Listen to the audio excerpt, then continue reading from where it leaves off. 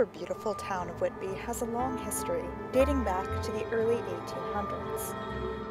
Though mostly known for its businesses, green spaces, and historical significance to World War II, the town of Whitby also has a darker history. Ghosts, haunted houses, and grisly crimes. Welcome to Whitby's Most Haunted.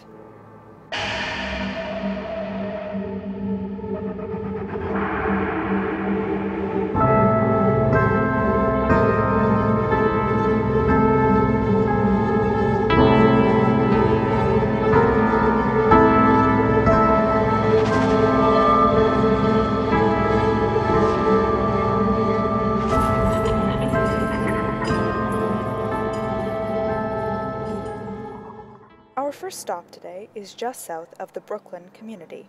It is located in the northern part of Heber Down Conservation Area, in an area that used to be known as the Devil's Den.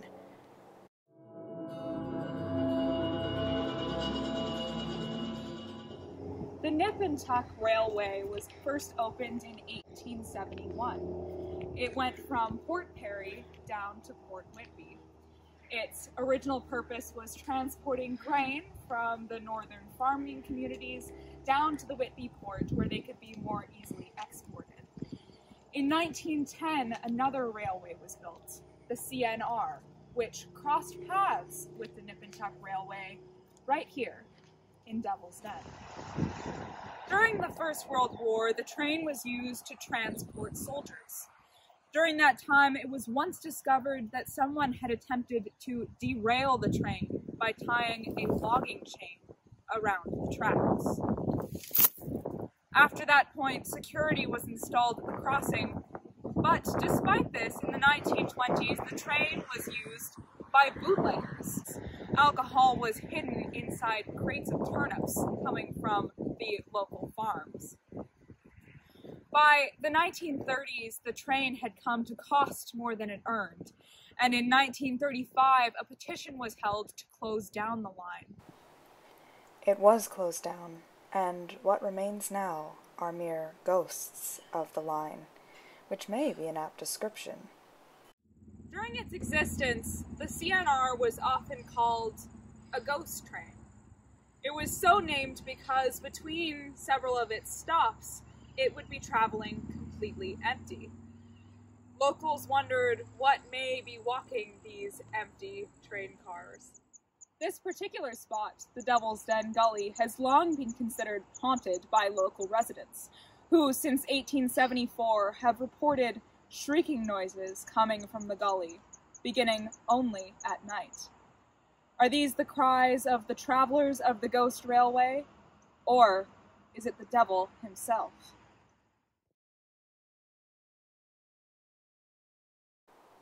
Heading south into the heart of downtown Whitby is the Whitby Legion, located on Byron Street, just south of Dundas. The charter for Branch 112 of the Royal Legion was granted on November 9th, 1927. Since then, the Legion has become known as an integral part of the Whitby community. They took care of veterans and citizens alike. Charity drives through the Legion were very popular during the Great Depression, and the Legion has always ensured a proper and dignified celebration each Remembrance Day. This building was constructed in the 1940s and has remained the home of the Legion to this day.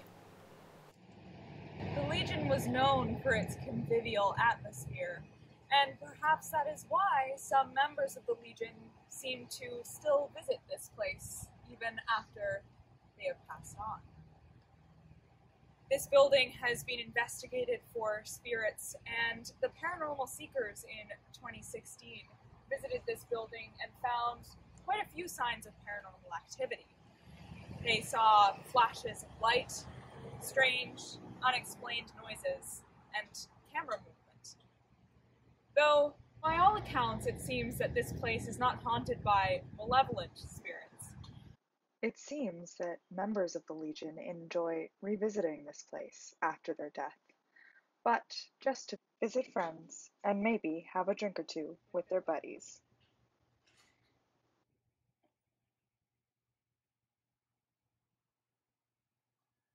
A bit further south in Whitby's downtown core, we can find Lind House, located on the southwest corner of Brock and Burns.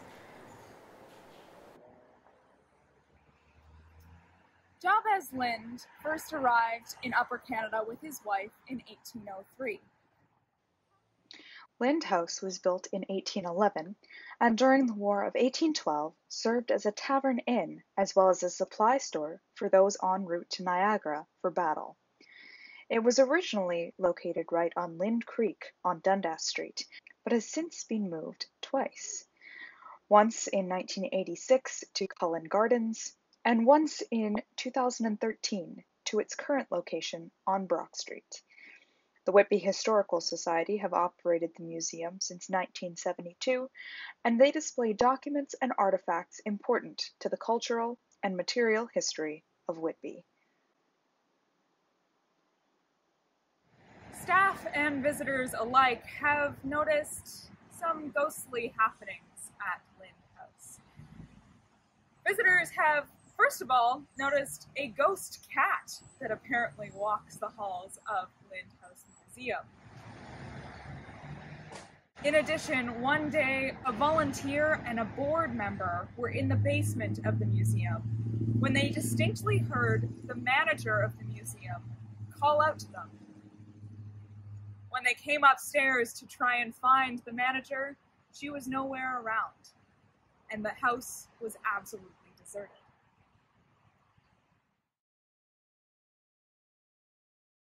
Most commonly, the stairs are reported to be haunted. Multiple people on various occasions have come in to visit the museum, have reported seeing a couple at the top of the stairs in old-fashioned clothing, looking down at the front door. Other visitors have reported seeing people walking up the stairs, hoop skirts flashing past. But when they turn around, nobody is there.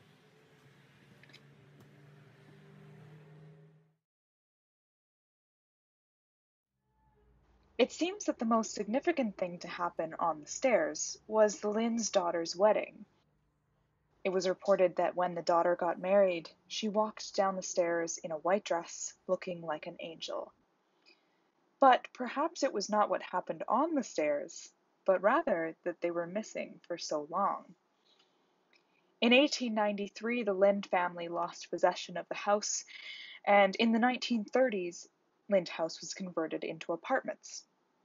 At this time, the main staircase was removed to make room for a bathroom. Once the house was moved to Cullen Gardens in 1986, the stairs were moved again, and the original design of the house was restored.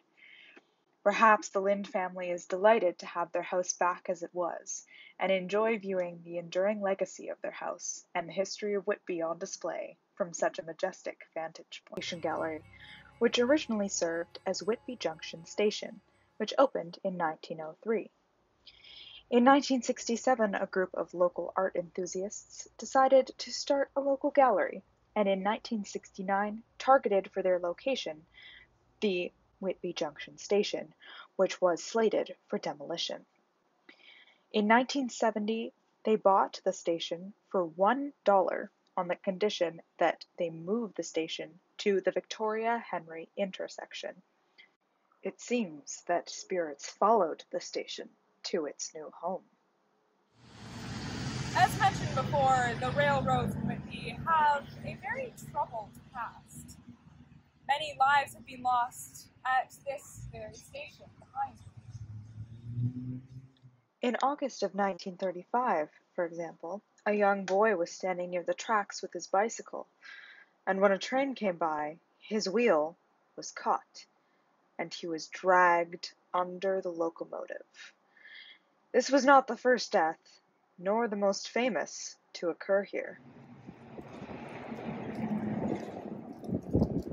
When it served as a station, Whitby Junction employed many people, including Billy Stone in the early 1900s, who served as a night manager here.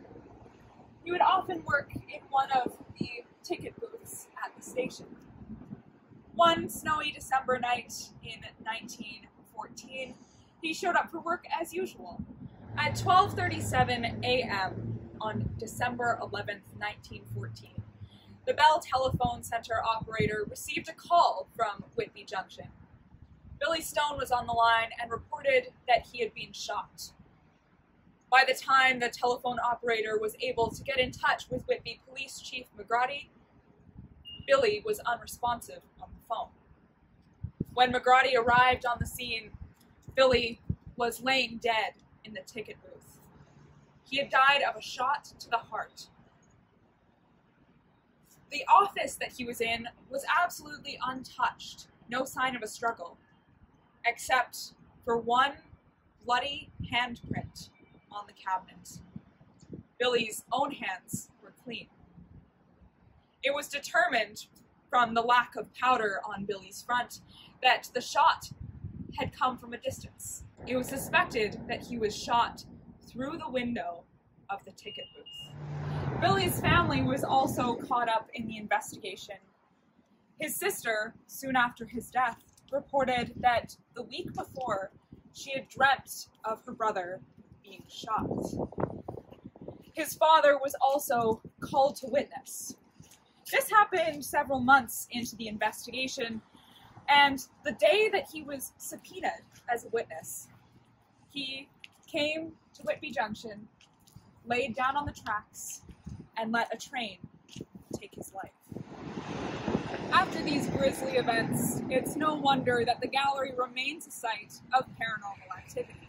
Staff at the gallery have reported strange noises, shadows, and even the sense of a presence in the gallery, particularly in the older building that remains preserved. Perhaps the souls of those who lost their lives at the Whitby Junction station have never left and continue to walk the halls of this historic gallery. Thank you for joining me on this tour of Whitby's most haunted places. I hope you learned something. But remember, in the words of Edgar Allan Poe, believe nothing you hear, and only one half that you see.